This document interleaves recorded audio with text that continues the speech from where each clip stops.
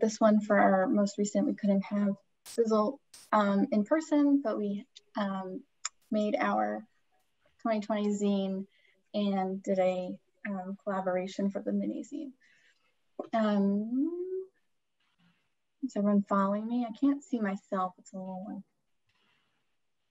strange, like I'm talking to myself. Okay. All right, so we're gonna go into it. So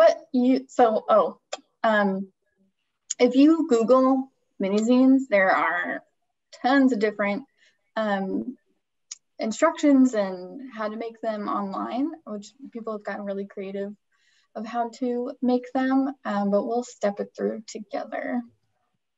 Okay, did I not put my materials? Ah! We're having problems today. All right, so you're gonna need a piece of copy paper. 8.5 by 11 is fine. Well, actually, you should have an 8.5 by 11. That's the only way I've made them, so.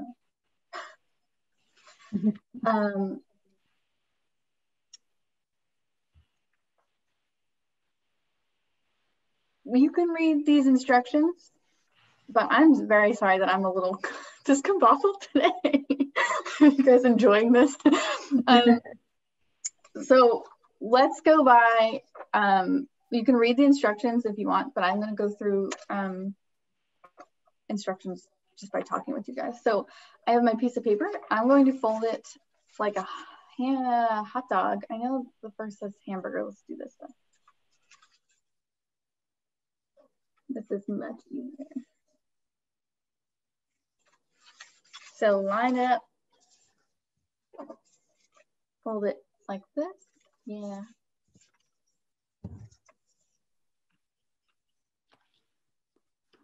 Now you're going to fold it in half again.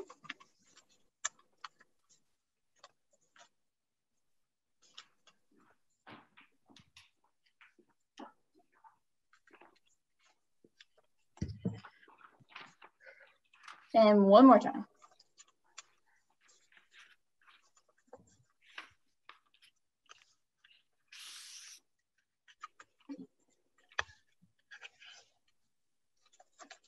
There we go. We just got through those instructions in like 2 steps instead of 6. So everyone should have 8 equally sized rectangles in their piece of copy paper. And I can only see Jenna, so good job. There you go. Yeah, Sue's got it. Okay. Now, it's very important. We want it to end up like this. So what we need to do, I'll show you this example, is cut a slit in the middle. In order to do this very easily, we're gonna unfold the paper. We have the 8 rectangle squares. Now fold it into that hamburger and not the hot dog. So we can see 4 in landscape, 4 rectangles. We're going to cut from the folded edge on the crease to the first little intersection here. So I'm gonna flip it over because it's easier to cut it like this.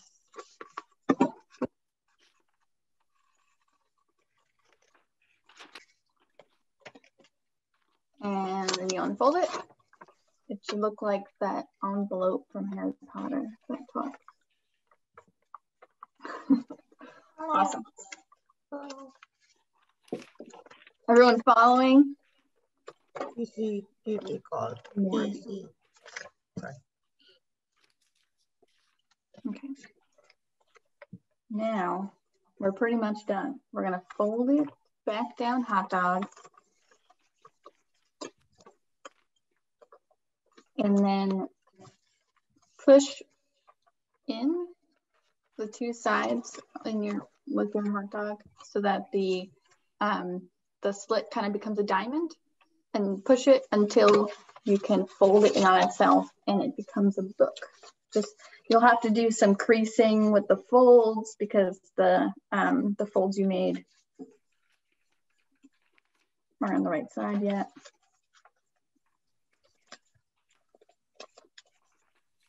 And you should have an 8-page mini book.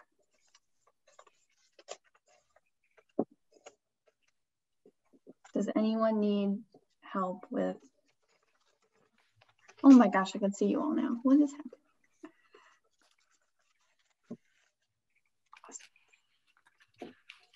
I think I cut mine the wrong way, so I'm trying to start with a new paper. Yeah, no problem. I mean, hopefully you have a bunch of copy paper with you to make many versions. So that's the mini zine. It's super easy. We just did it in like less than, I don't know, what was that, 5 minutes? As you can see, you can unfold it. So just like this one, you can unfold it, put it in a copy machine, make a bunch of copies, make hundreds of little books. Some folks do something on the back as well. So you can unfold it and like give people a poster, or I know we had one, there was one zine at the fest last year that was different delis in St. George, and on the back was the map to find them. It was like, so you do all sorts of really cool stuff.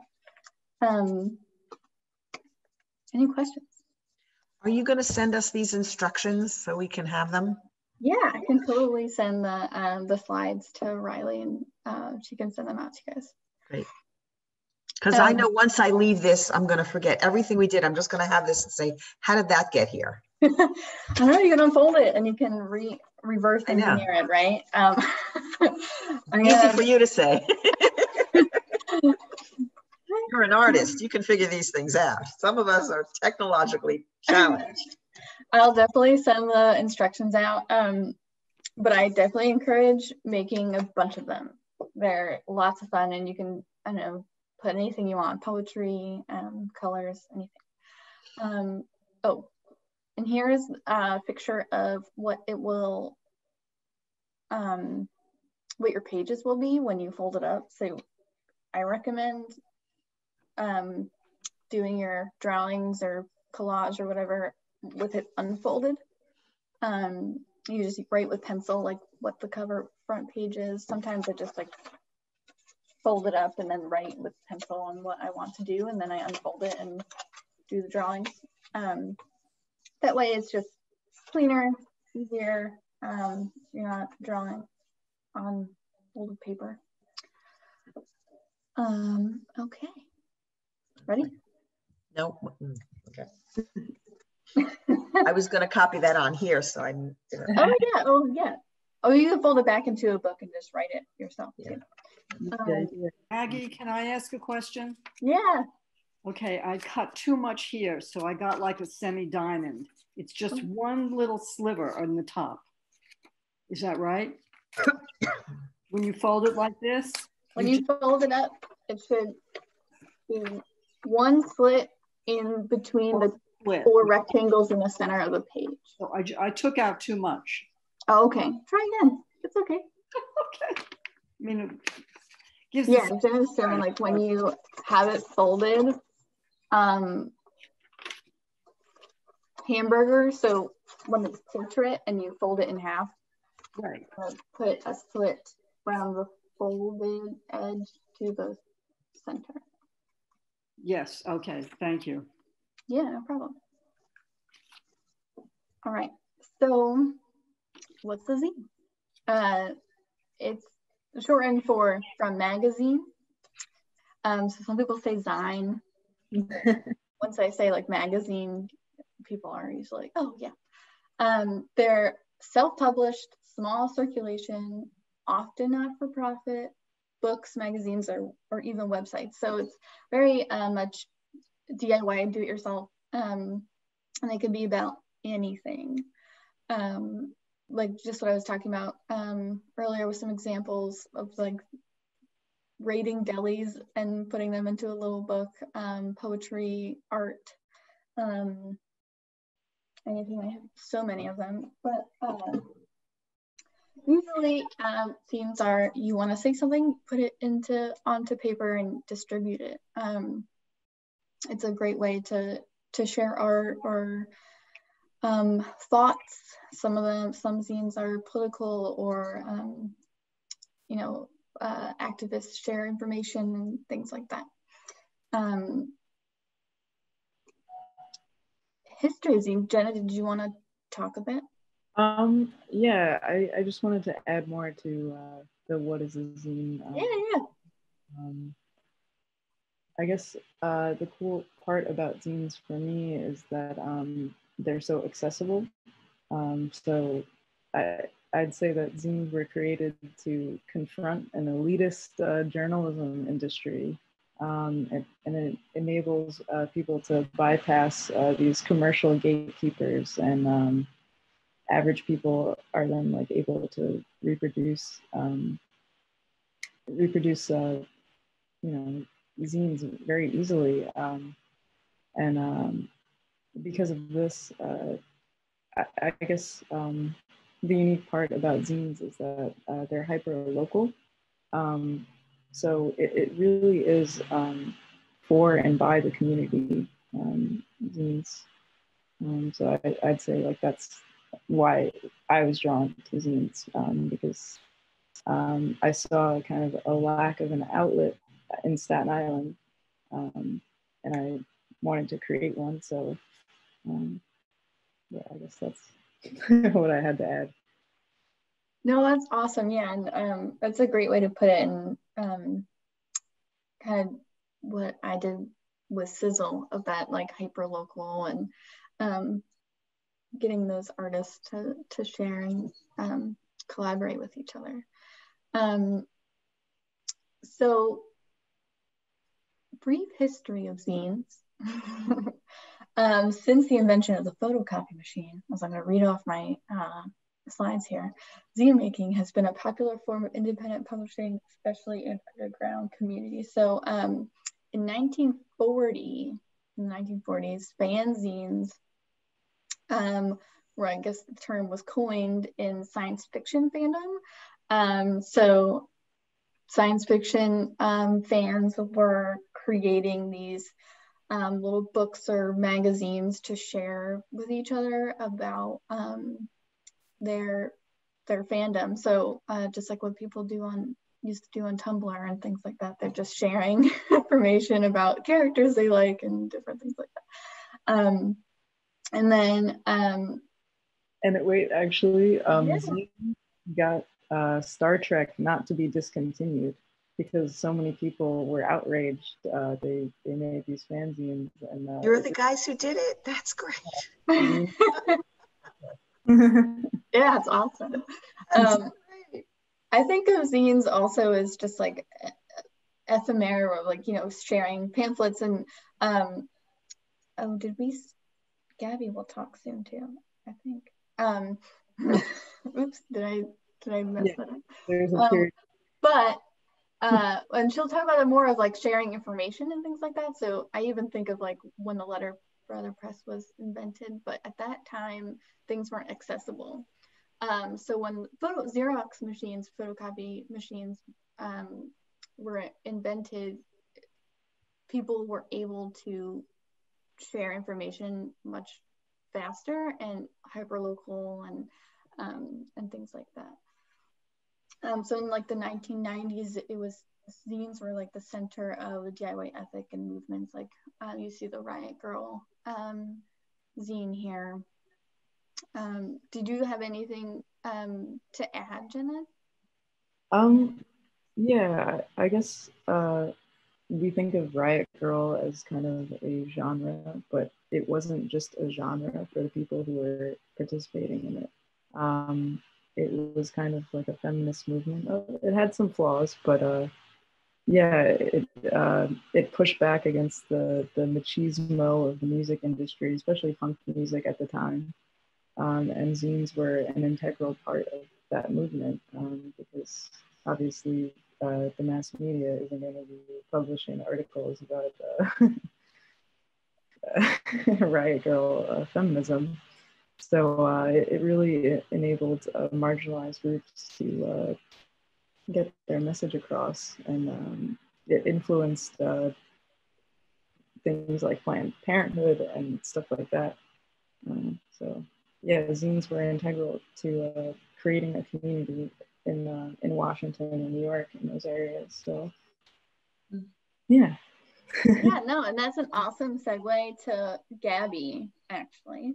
So if you want to take it away. It is, and actually, I would like to share my screen because I'll show our guests some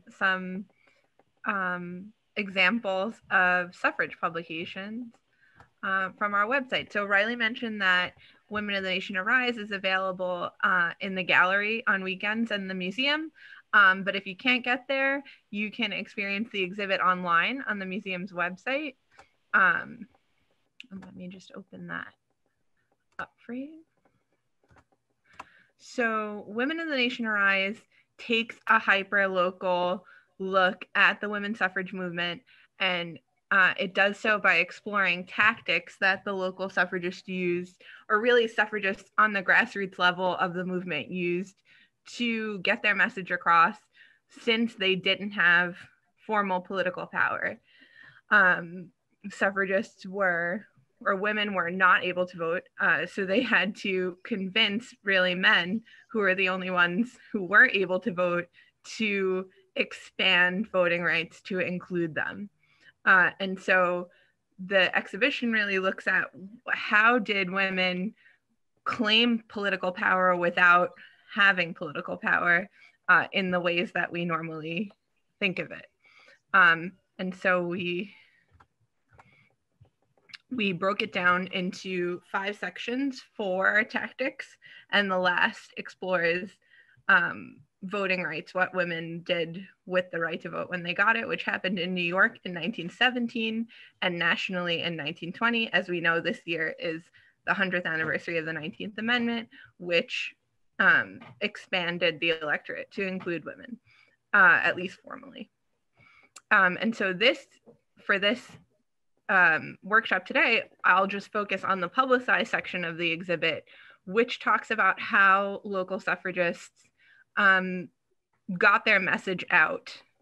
And they did so through the local press and the national press. So 2 suffrage journalists who we feature in the exhibit are on the left, Mary Lawton Metcalf, who was involved in the local women's club, and she was a journalist for the Staten Island World, writing for the women folk column in the paper. And Ida B. Wells, who had her own paper that fought against slavery. She was an abolitionist and then later anti-lynching advocate. Sorry, not an abolitionist, an anti-lynching advocate. And also a suffragist. She founded a club in Chicago that made headlines nationally because they participated in the 1913 women's suffrage parade in Washington, D.C. And they marched in an integrated delegation, even though organizers wanted the group to be segregated. And she's fascinating. So if you read more about Ida B. Wells and read some of her examples of her paper online, I'd encourage you to do it. She's fantastic. But like Jenna mentioned, suffragist messages were subject to newspaper editors' whims, right, about when they wanted their message to appear, where it appeared, and how it was filtered. And so for them, it made a lot of sense to create their own publications. And so we have 3 examples of those in our collection, 2 national papers and 1 New York State paper. So the Suffragist and the Woman Citizen were both publications at the national level, and the Women Voter was a New York State Suffrage Party publication. And what's interesting, even from just looking at the covers here on the website, is the organizations that published them within the suffrage movement had ideological and tactical differences that you can see just looking at the covers. So the Woman Citizen was published by the National American Women Suffrage Association, that was under the auspices of Carrie Chapman Catt, who you may have heard of. at the time in the 19 teens. And The Suffragist was published by the Women's Congressional Union, later the National Women's Party, which was under Alice Paul, who you've probably heard of. And they took different tacks in their arguments for women's suffrage. So the Woman Citizen, even in the name, made the argument that women deserved voting rights because they gave as citizens in equal ways to men. This is during the First World War. And so this example of the woman citizen on the top row in the middle features a mother who lost her son to the war. You see the flag in the back. And so it's making an argument that women sacrifice for their country in the same ways that men did, and therefore deserve to get the right to vote. On the other hand, the suffragists, the Women's Congressional Union, made the argument down at the bottom here where you see the spirit of 76, that women actually have had the right to vote since the founding of the United States, that it's an inherent right, an inalienable right, and they don't have to earn or deserve it because they've had it since the beginning. And this made really interesting political conversation in the 19 teens because the National Women's Party were the suffragists that were picketing outside the White House. They were arrested for disturbing the peace, and they attracted really negative attention in the press because they were questioning President Wilson on a national stage during the war. And so this example on the top right here, Mr. President, what will you do for women's suffrage? You see the three silent sentinels standing outside the White House. They were often quoting President Wilson's speeches about democracy and why the United States was fighting abroad in Europe to defend democracy when women didn't have access to it at home, which was a radical message at the time, and a different approach from the more traditionally patriotic, as it was seen then, Woman Citizen and the National American Women's Suffrage Association. So Dorothy Day from Staten Island, who you probably recognize her name, she's now up for sainthood in the Catholic Church. She was the founder of the Catholic Worker Movement, was a very radical activist in the 19 teens and was arrested and jailed with the suffragists at Occoquan Workhouse outside Washington, D.C. And she'll be represented in a memorial there opening this year for the women who were imprisoned there. They went on hunger strike for 30 days. If any of you have seen the movie Iron Jawed Angels with Hilary Swank, it depicts these events. The third paper, The Woman Voter, is the New York State suffrage party's publication, and this was really useful for the exhibit, and I'll just show you one example. This is the image that we used for the postcard of the exhibit. I'm going to call it iconic. We've made it iconic now. You might recognize it from the exhibit postcards. It's about the Empire State Campaign, which was the push for the vote here in New York in 1915. It ultimately failed. We got the vote in 1917, but it began 2 years earlier. It was like a 2 or 3 year campaign, and the Staten Island Party was very involved. And these publications on our website link to Internet Archive, where we have digitized our collection of women's suffrage periodicals. So I encourage you to go and take a look through them. I'm just going to make this bigger to see in this issue. Here's the Staten Island Party writing in about tabling at the Dungan Hills Fair. You can see some of the suffragists from Staten Island here, and along with Richmond Borough Women's Suffrage Party. they often wrote in about their activities. And so you learn some of the officers' names, and you really hear from women in their own words what they were doing to get the right to vote and why they thought it was important that they had it. So these are really incredible resources for school teachers, for classrooms, for just understanding the movement in the words of the women who are involved in it. Yes, so they're available digitally. Oh, and the other thing I wanted to mention is this man, Arthur Hollick, who's represented on this page, is one of the museum's founders. And he collected the set of women suffrage periodicals that we have. He and his wife, Adeline Hollick, who we don't have a photo of, were both suffragists. They represented Staten Island at the 1913 parade in Washington, D.C., and at some other meetings. And he made sure to collect almost full runs of all of these periodicals. And so we can thank him for having access to them today. And I think that's just a point to make about the importance of these paper documents of movements, is that, you know, the zine that you create today can make it into an archive one day and can be the basis of an exhibition on your work and activism 100 years from now. So, you know, write down what's passionate, what you're passionate about, and who knows what life it will have afterwards. So I'll stop sharing here, and then if anyone has questions, let me know. I'll be here for the rest of the workshop. Thank you.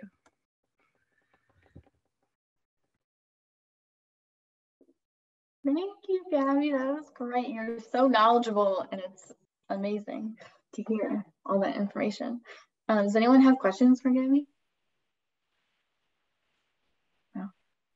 I don't have a question, but if anyone's interested in reading about Ida B. Wells, I know a book that's really good. It compiles some of her writing, so I could put that in the chat if anyone's interested. Awesome. Gabby, if you can, I just have a question about distribution of some of that paper ephemera. Can you talk a little bit about like how many people were receiving that and how they got it out there, how people even signed up to receive it, or if it was just handed out at a tabling events, that kind of thing? I'd love to know. Sure. So I believe that the Woman Voter, the New York State publication, had circulation like in the tens of thousands. I'm not sure nationally off the top of my head, but they definitely handed them out while tabling, but they also had subscriptions. Subscriptions drove publication. So there are some great photos at the Library of Congress of like women delivering the suffragists on their bicycle, and they have like a bag full of them or handing them out on street corners. And Mary Otis Wilcox, who was the chair of the Staten Island Party, they highlighted her in an issue the Women Voter did because she subscribed all the Carnegie libraries on Staten Island. So I think there were 3 of them to the Woman Voter, and so that people could take them out when they went there. And they were like, that's, you know, everybody emulate Mrs. Wilcox. She did such a great thing. And in all the issues, it encourages women to read it and pass it on to a friend. So there's a certain number of subscriptions that we know circulated. They talk about it often in the text, and then hand-to-hand, word-of-mouth sort of thing would have been more circulation that wasn't documented.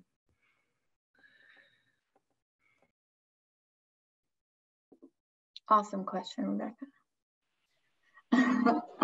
So we'll get into making our next scene, and we can chat about more of that later. So let me boop, boop. Can you see this? Awesome. So we're going to make another zine, a different type way of making a zine that's more bookbinding. I really like the pamphlet stitch. I think it makes your zine have a really personal touch, and you can I mean, make little books and share them. They're one of a kind. I mean, unless you want to make a bunch of, you know, hand-sewn books, it's up to you. But I think this is it's a really great way to do it. It's also another pretty simple and accessible way to make a book. Considering bookbinding, that if you get really into bookbinding, there's some very more complex stuff. But this is just using a needle and thread and paper. So you can make your own zine or even like a journal, any kind of book. And we can make it now, and of course we can fill it in later. So what I do have the materials list for this one. You must have a needle and thread. I use embroidery thread. It's easier to use that because it's thicker and it comes in fun colors. So the needle, you want to probably have an embroidery needle in order to get that through. I think this is a good needle. Does everyone have their materials? Copy paper, so we'll use 4 pages. I think that's a good good way to go. I also, if you want, you can have a cover. So you can get a thicker weight paper with a cardstock or something, or even maybe construction paper and make it colorful. You need a pencil and some scissors. You will also, that's not on here, but get like a thumbtack or a pin. I couldn't find my thumbtack, so I got the safety pin. And it's useful to have a ruler or a bone folder. If you don't have a bone folder, a butter knife works. This is just for making your folds, your creases really clean, sharp, so we don't run into any issues. So, ready? Thumbs up.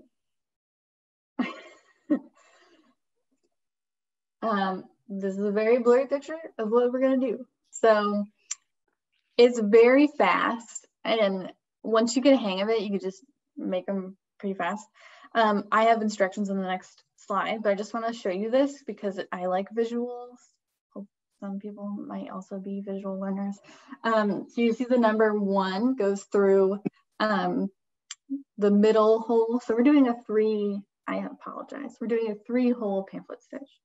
And so the first step, you're gonna go through the middle hole, come back through, bring it up on to either side, and then loop it over the middle hole and back in. So it's kind of just this like whoop feel, whoop-de-doo. And then we'll tie it off. So this is a lot of words, and I apologize, but I'll talk. So we're going to start by folding our piece of paper into halves. So we're going to do the hamburger style and fold each one individually. So we'll do 4 folds. And if you want to do your bone folder, make a nice crease. By folding these in half and putting them together, you will be creating a folio, which is our bookbinding terms.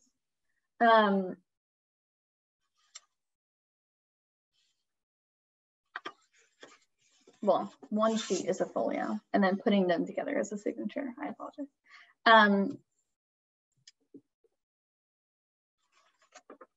This is a very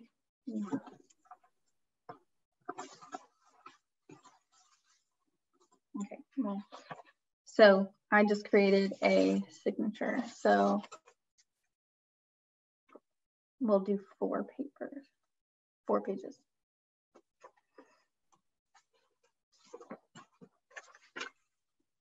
the second step is what we're doing.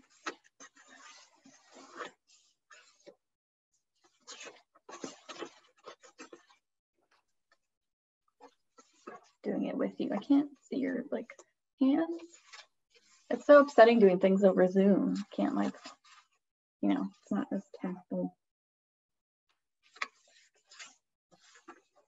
All right, so I've got my folios into a signature like so.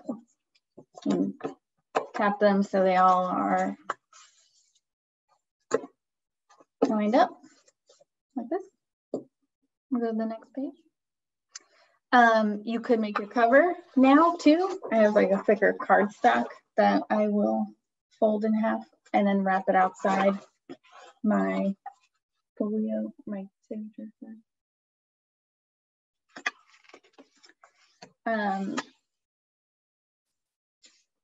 So as number 4 says, traditionally in bookbinding, the holes for where you're going to be putting your needle through are pierced before it's sewn. So what we're going to do is open up our signature book, and along the trench or the spine, we're going to put 3 dots with a pencil.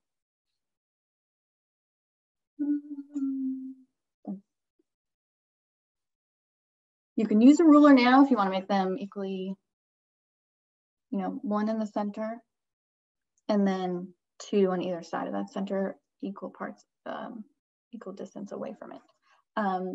On here, on number 5, it does give you I'm turning. measurements, but we don't really need to do that. Can I just ask the 3 dots, the number 5, that's where the 3 dots should go? Yeah, if you're using different sizes of paper, it's fine to just eyeball it. So you can use a ruler and find the center, put your dot in the center. Okay. So I'm just gonna make a dot.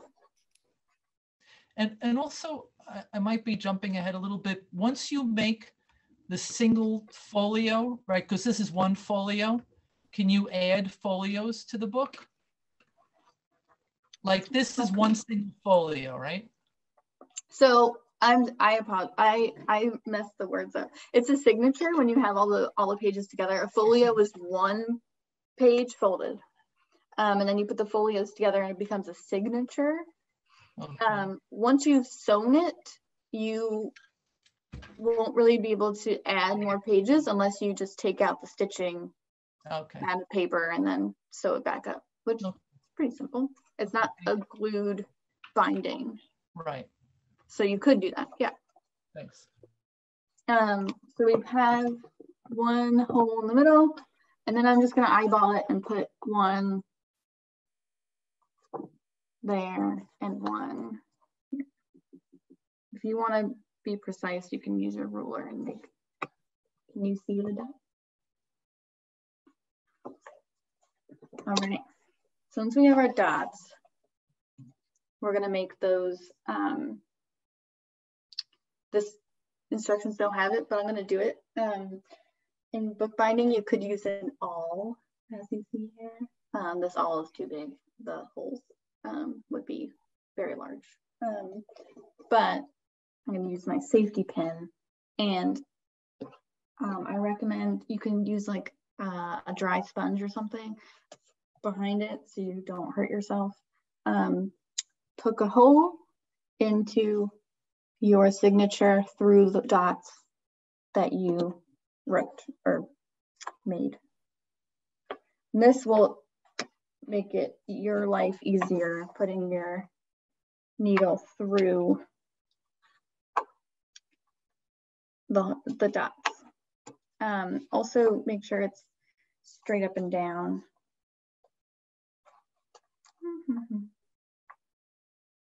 So now you have 3 holes to thread your needle through. Okay. Are we ready? We're going to thread our needle. This might take a little while. I should have probably threaded it beforehand, but we're doing it together, it's fine.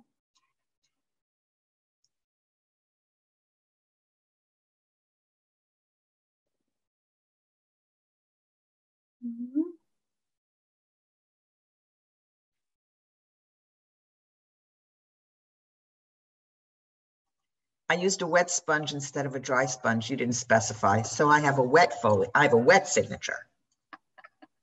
The genius switch is never in the off position. I'm quoting David Letterman. A girl after my own heart. It's okay, you can sew it and then leave it out to dry. Thank you. I can leave a lot of stuff out to dry. Right. So this here says you can get your thread should be about 3 times the length of your booklet. So we'll just do that real quick. That looks good. So I have my blue thread. Now, would you all want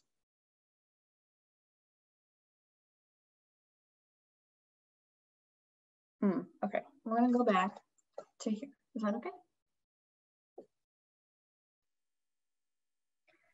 So we're gonna start from the outside. Here's a dumb question. We put a knot at the end of the thread, like when you're sewing? No, don't put your, that's a good question. You don't have to do that, no. So we're going to go through the back on the folded spine through the middle hole.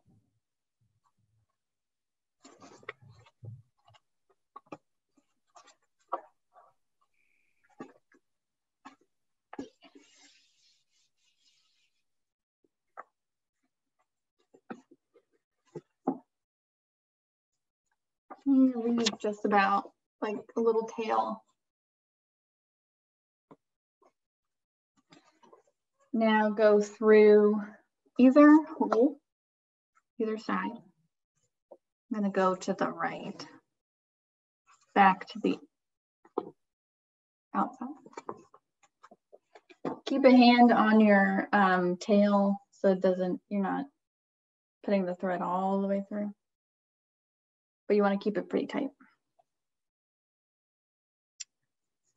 Now that we're on the back on the outside, we're going to go skip the middle, go through the other hole from the back.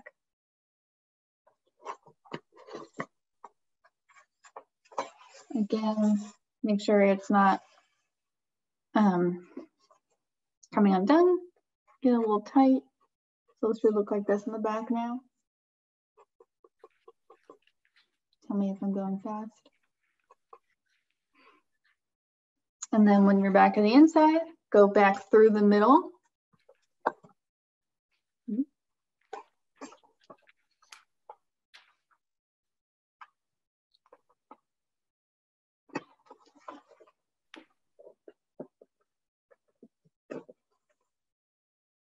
So now the center trench looks like this.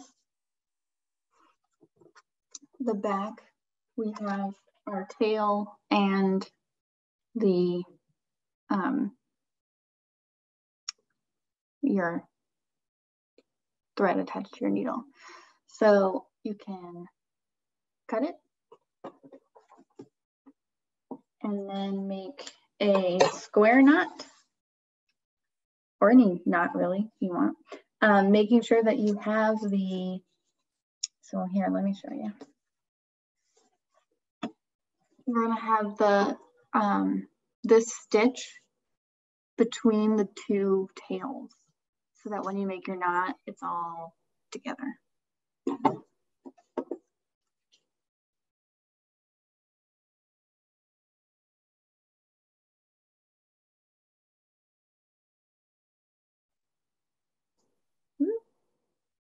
I forgot how to tie that.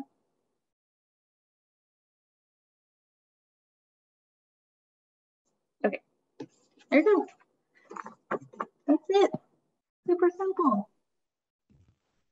You could put beads on the string. You could cut it a little shorter. You could also start from the inside if you wanted to, and that could be the inside. I bet you could also make this longer, and it could be like a bookmark if you're making a journal or something. Does anyone have questions? Did everyone do it? Did I go too fast? Amazing. Yay. It was not too terrible. I have a phobia about sewing, but it was not that bad. Awesome. Yeah. One stitch or 3 stitches. Yeah, not bad. Cool. So fast. There's other versions of the pamphlet stitch. You can do a 5-hole or 7-hole. So you can get really elaborate on the binding and look really cool. But this one's super simple to make a really fast journal. So that was our zine. We made 2 zines today together that you can replicate, especially the mini zine. You can do an 8-page review of the Zoom and copy it and send it to all your friends. And then you can start journaling in your new zine journal. So this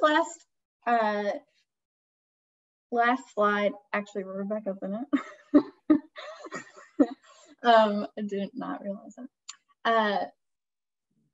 Is just so with Sizzle, we've done a lot of workshops with other students and people like you making zines. And this was a little steps to assembly with some students that were making a publication.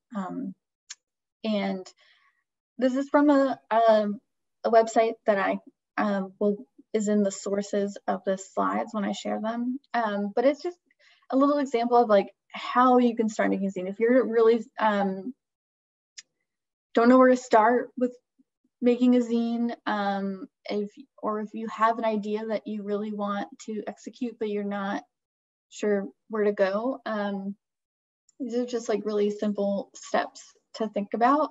So your first one is ideating. So exactly what you want to make your zine about.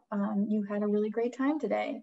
You wanted to write about it, and you're really inspired by Gabby and the Staten Museum.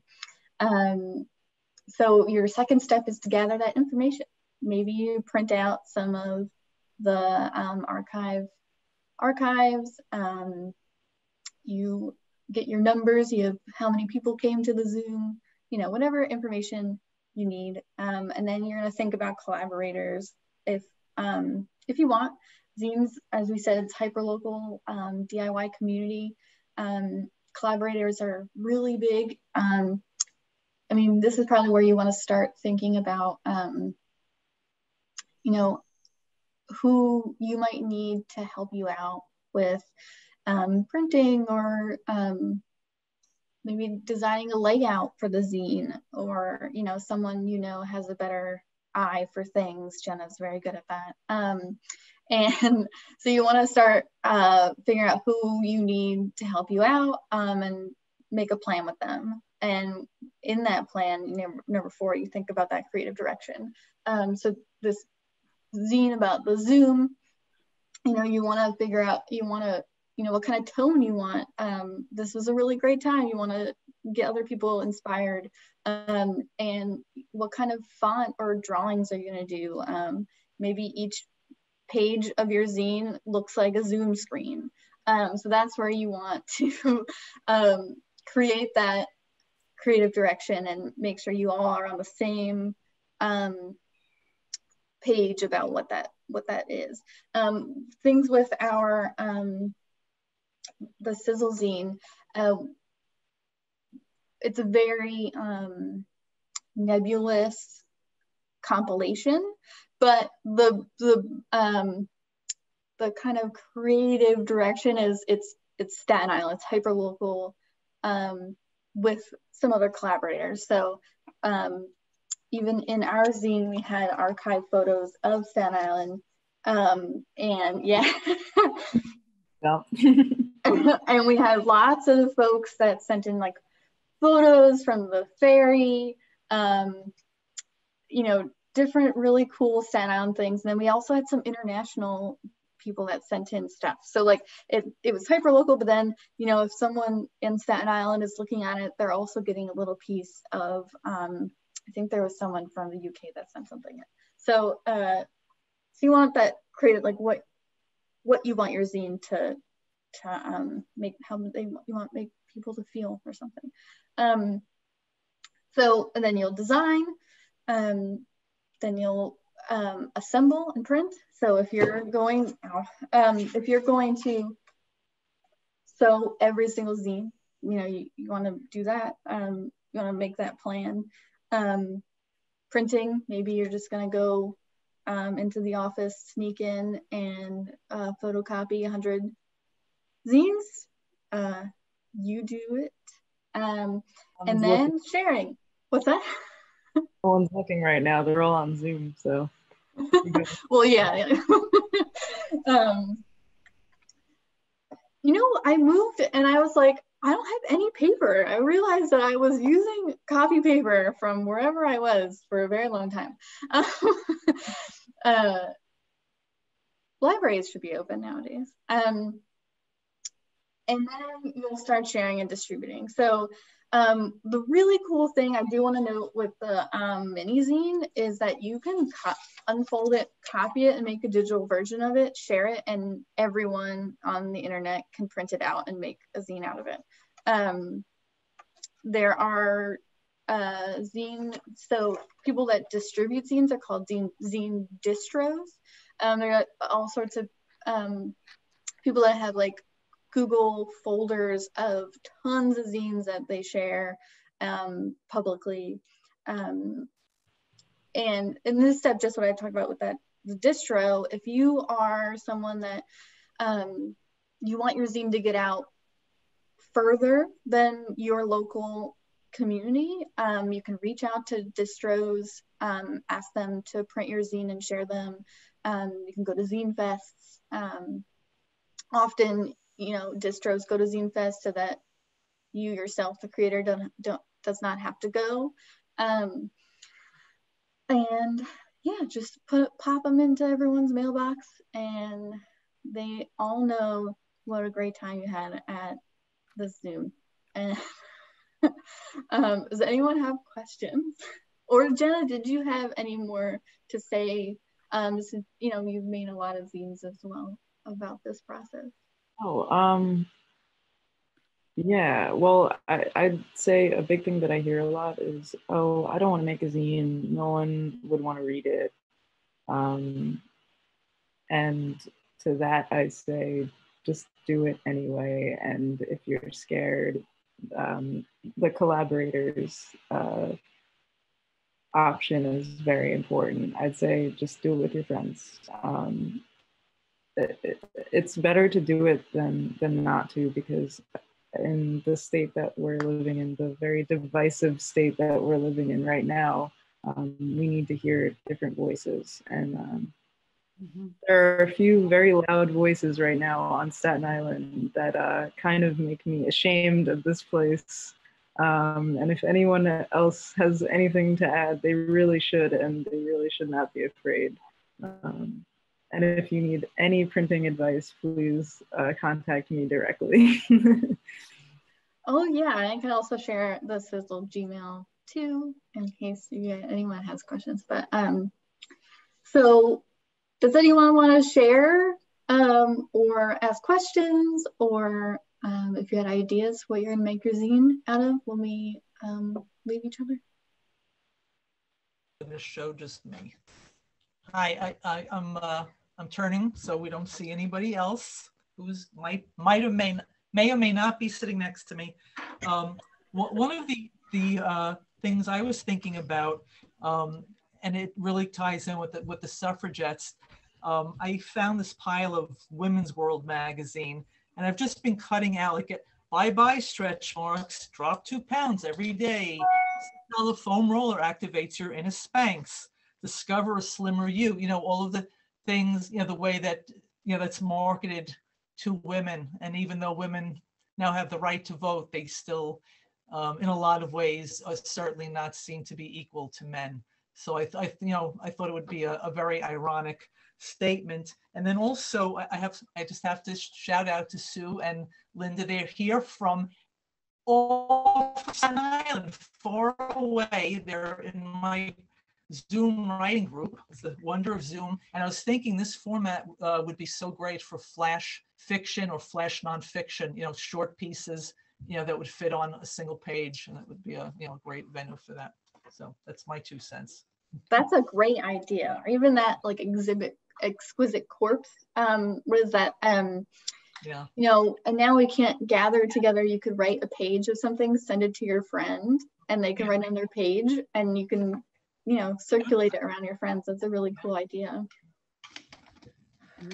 I was just, because I'm in this writing, because we're writing together, and I was just taking an online class about writing, and the professor was talking about making a commonplace book. I know what a commonplace book is, but I never like thought of it in terms of modern day. I've read about it in, you know, historical fiction, and so it's a wonderful way to make a commonplace book that if you come across snippets of poetry or segments of a book or things that inspire you or prompts, this is a great something to have. So you can make a commonplace book. This is, I guess, what they would be called back in the 18th century or the 17th century. So that's another way to do it. Is you know, it's a creative way to do that. And to your point, Sue, I've also seen them. We have a few in the archive where they would hand them to each other for like there would be more than one set of writing in them, like to.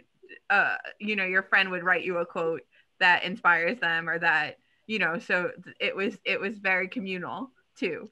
Yeah, I mean, when I was in school, this is going to date me, but there was something called, I think it was a gag book or a fag book, something like that. And it was at the end of 6th grade, everybody had a page and everybody wrote in your gag. I can't remember the term for it. I think it was a slap, something, wasn't it like a slam book? Just when the teacher came by, you had to slam it shut. Yeah. Oh, okay. That maybe it was a slam book. You know, your favorite person and I don't know, the best color and your favorite song. I mean, that's the kind of thing this is in essence, a slam book. I should have kept mine because like in 10 years, they're going to be worth something. That's right. My granddaughter, who may or may not be sitting next to me, she's working on a 2nd book right now, Foods That She Likes. This is a big book of family, and she has several family members on every page. Great. She's really loving this format. That's great. Yeah. That's great. I just wanted to say that I also remember slam books. So I just want to put that out there. In my generation, they were kind of nasty. Like, that, you know, it could be. It could be. That's why I threw them away. It depended if you were a popular kid or not. I mean, it was. And it was stuff you did not want the teacher to see. If you found it. Yeah. I wanted to comment on how much I learned in today's workshop in terms of the potential of this medium to communicate and to even, you know, create change and just to communicate, you know, on so many, basically anything. Like I even was thinking about how, about like holiday cards and how those are sent out and like, and how that mini zine and how it's downloadable. I don't know, my mind's just been racing. There's just so many different avenues that I think you can take this medium and we see the importance of it and the power in just grabbing that, you know, and making it your own. And it was just a really inspiring workshop. So I want to thank Maggie and Jenna and Gabby and everyone who came. And I'm going to hand it over to Maggie, Jenna, and Gabby if you have any last words. I just wanted to thank everyone. This has been a really great workshop. Thank you. It was great. Thank you so much. Enjoyed it. Thank you. Yeah, thank you. Except for my wet sponge, I really did okay. I'm so sorry. It sounds like a great exhibit. Yeah, it does sound like a great exhibit. Yeah, I'll have to have a field trip. Yeah, When we get out of this, we should go.